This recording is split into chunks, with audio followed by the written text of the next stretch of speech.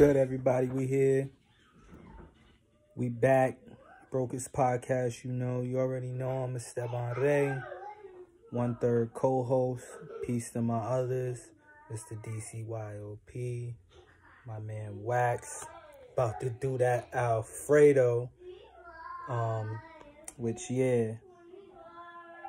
Old boy said it's a mix of their names with a little sauce. So it's Alfredo, And, yeah. Stepping right in it, obviously it's fully produced by Al. There is, how many? 1, 2, 3, 4, 5, 6, 7, 8, 9, 10 tracks on this joint. Am I right? I think so. But, 10 tracks on it. And, yeah.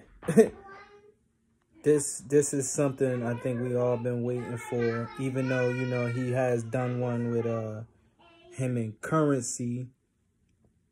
Man, him and Freddie been long due for, their own little, let's get together and make something, you know what I'm saying? And make something of it.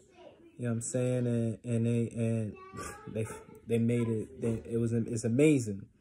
You know what I mean? Obviously, there's a lot of, new references to what's going on as far as, a lot of Last Dance from the Bulls reference, I feel. If you was to ask me, there's, a lot of those references throughout here. There's obviously one of them, the intro track, 1985. I know on another track, could be the same one, I'm not too sure, where he goes, it was something like, now it's Scotty Team, you know what I'm saying? And he flips the bar, I don't know if anybody else notices, where he also, in the same, like a bar or two later, something with the wife, she wouldn't ever got a ring, like that.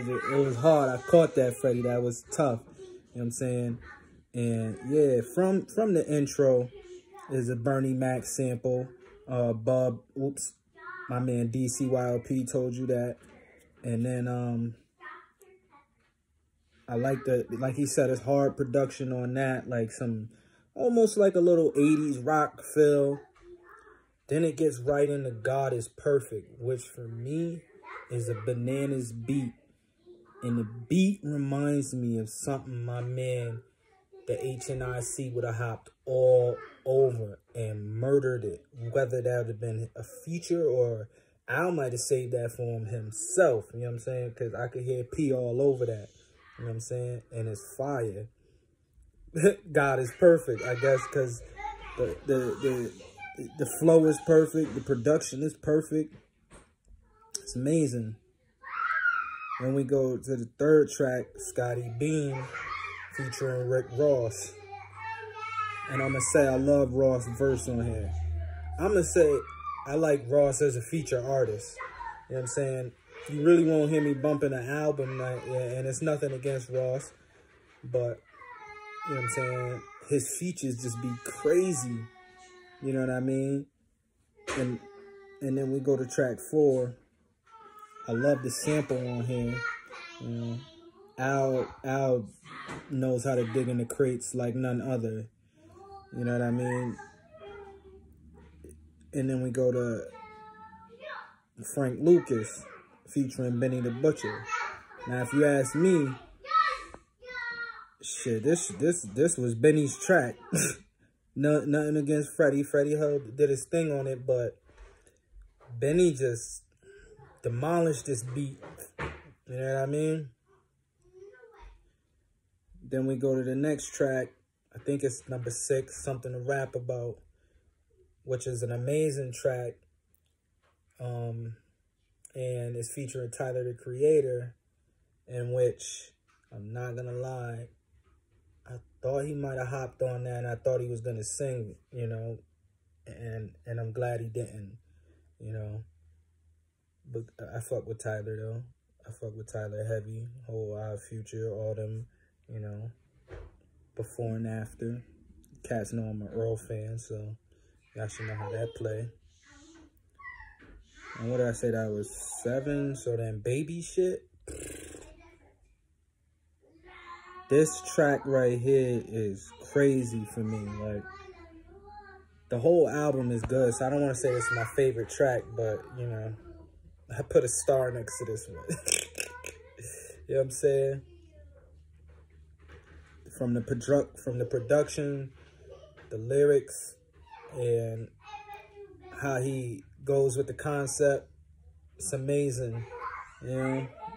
And he'll throw a little sprinkle of detail of, you know, his life in there too, which will, you know, just add right to it. And we go to the next track, Babies and Fools, featuring Conway, which I like this because it shows the emotional side a bit, you know what I'm saying? Which we don't normally get. Shows the versatility of Conway too, you know what I'm saying? Which I like. I fuck with this song too, like, you know. And then we go to Skinny Suge, and like Mr. DCYOP said, oh my goodness, yeah, this is another one. This is like baby shit to me, you know. I put a star next to it because the production is crazy, and yeah, he is a big presence in this, but he a skinny nigga, you know. So I feel you on that, Mr. DCYOP, because I'm the same way, you know. And then we go to, which I believe is the last track, All Glass. And I'm not going to say I dislike this track. I just get a little mad because I know ain't no more. You know what I'm saying? I don't know if that makes sense. Like, you hear this and then damn, you know the album over. You know what I'm saying? But this track is fire. If anything, shit, I got a star next to it. You know what I'm saying? And that's that. Like, the only bad thing I would say is there's only 10 tracks. That's it. You know what I'm saying? Let me know what you think, though. You know, like, comment, subscribe. You know, come to MB, to the Beehive site. You know what I'm saying? But you already know it's Stephon Ray. You already know how I play.